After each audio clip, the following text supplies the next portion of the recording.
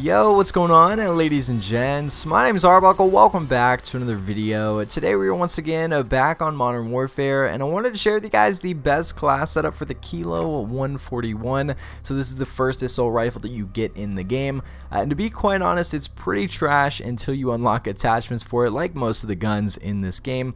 But with this class setup, you guys should be set up for complete and utter destruction once you get some good attachments on here. This thing is amazing. So as you guys can see in the bottom left corner, you can see our stats after all the attachments are added. We've buffed our accuracy significantly, our range very much so as well. Our damage is way up and our control is way up. The only thing we're sacrificing is a little bit of mobility, which isn't too big of a deal. I don't consider this one of the assault rifles that you really can play super aggressive with. You can do well from up close with this thing, but it's already got decent mobility, so losing a little bit of that to be able to get more accuracy, more range, and of course more damage is definitely worth it. So the first attachment we're going to be running, obviously we're not using a muzzle, but we're going to be using the barrel. We're going to use the SynGuard Arms 19.8 Prowler. What you're going to get with this is damage range, bullet velocity, and recoil control.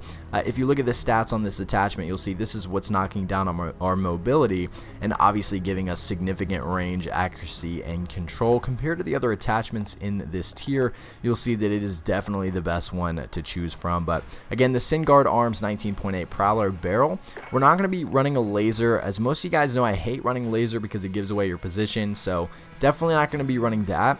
Reflex wise, we're going to be using the Solo Zero Optics Mini Reflex. This can kind of go however you want to, depending on what type of reflex you like. Again, just make sure that you're looking at the stats and you're not sacrificing too much. Again, if you're using something like a sniper scope, your range is going to go way up, but using a sniper scope on an AR is pretty difficult, so we're going to stick to the Solo Zero here, obviously buffing our accuracy a decent amount. We're not going to be using a stock. Our underbarrel, we're going to be using the Ranger foregrip, which is actually a little bit different than what I'm used to doing with my gun videos. Generally, I'll run Commando foregrip, but as you guys can see on the stats, it actually doesn't give you anything. So using that Ranger foregrip is going to buff your accuracy, your range, and your control, sacrificing just a little bit of mobility. So definitely running the Ranger foregrip. We're not running any extra ammunition. We don't really need it. This gun's got plenty of bullets to do the job. Rear grip, we're going to be using stippled grip tape. If you guys take a look at this, essentially what this is for is to buff our mobility just a little bit so that we don't sacrifice too much. Obviously, with all our other attachments, we are kind of getting rid of a little bit of our mobility, so being able to bump that back up a little bit is going to be useful. And then last but not least, the perk that we're running is FMJ, so obviously that'll allow you to shoot through walls. It doesn't sacrifice anything else, and a really good attachment to use on an assault rifle. For the rest of the class setup, it really doesn't matter too much. I like running the Desert Eagle. You can run a shotgun on this thing if you want to run overkill, but I think that a Desert Eagle will suffice. Perk wise, we're running EOD. Obviously I like to play really aggressive, and I'm playing game modes like Headquarters and Domination, so being able to reduce the damage from grenades is very useful. But again, if you want, you can run overkill. That way you can run that shotgun. Obviously I'm running Ghost. You guys know the drill. Always run Ghost. That way I can stay off the radar, I can flank, get behind the enemies, play really aggressive, not have to worry about them, always knowing where I'm at.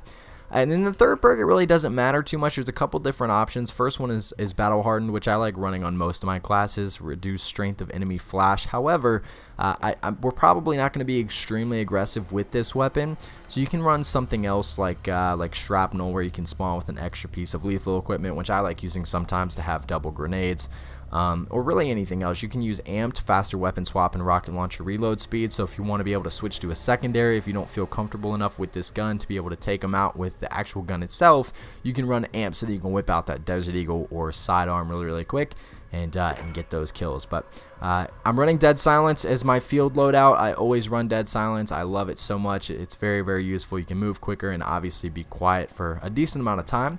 But that is the class setup. Frag, flash grenade, I always run those. I feel like it's not necessary to bring it up in my video because I bring this up in every AR video. But frag grenades and flash grenades are definitely the best way to go, especially with this gun. But if you guys have any questions about this class setup or anything else to add, make sure to leave it down in the comments section below. I hope you guys did enjoy it. Make sure to subscribe to the channel if you haven't already, and I'll see all you guys in the next video.